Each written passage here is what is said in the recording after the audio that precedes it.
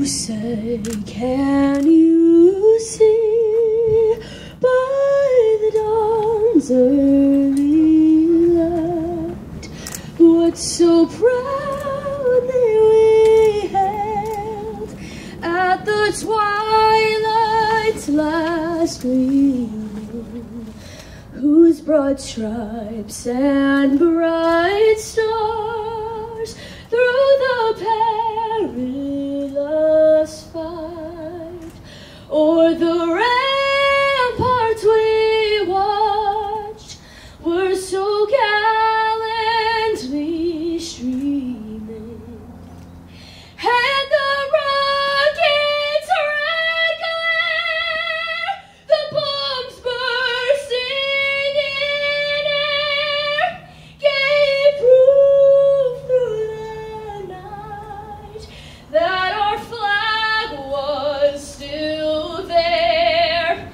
Oh, say does that star-spangled banner yet wave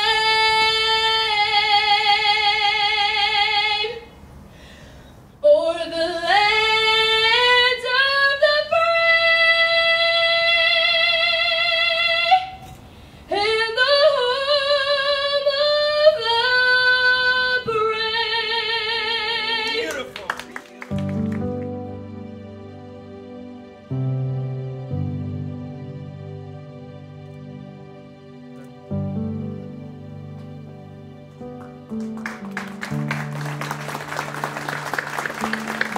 I want to thank you all for being here again on this very special day. Yesterday, our country celebrated Veterans Day, which began on 11/11/19, known as Armistice Day. And it's been celebrated every year since then. It's one of the most meaningful and special holidays we celebrate as a community and a nation. I am very proud and happy that we are able to dedicate this beautiful garden here today. And it's my sincere hope that this becomes an annual event and this becomes an area where we come and celebrate veterans and all our thanks for them on a regular basis. Look to your right, your left, and up here, you see American heroes.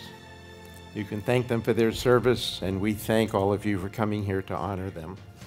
Almighty Creator, today we come before you with deepest gratitude in our hearts for the gifts you give us each day.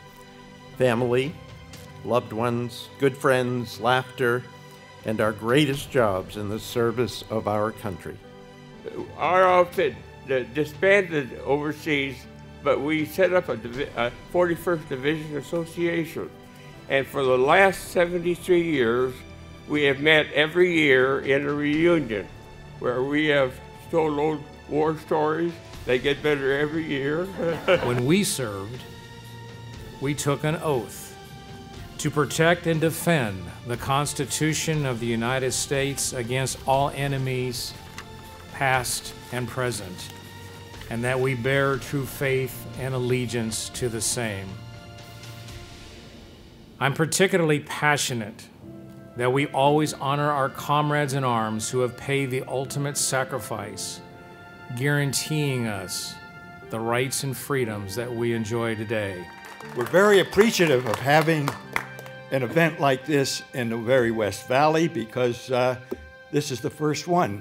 There's a few small places dedicated throughout the valley, but not out in this area. And so we really appreciate having this kind of an event permanently out here where the people in Calabasas and the people in the West Valley can come.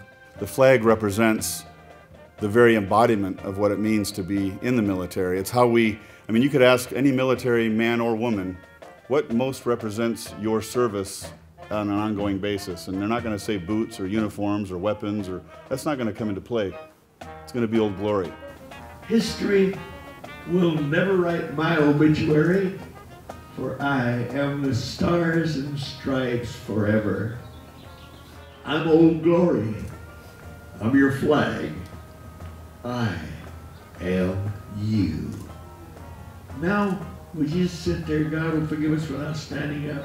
Let's declare Old Glory, the greatest symbol of the finest nation that ever was on the face of this earth.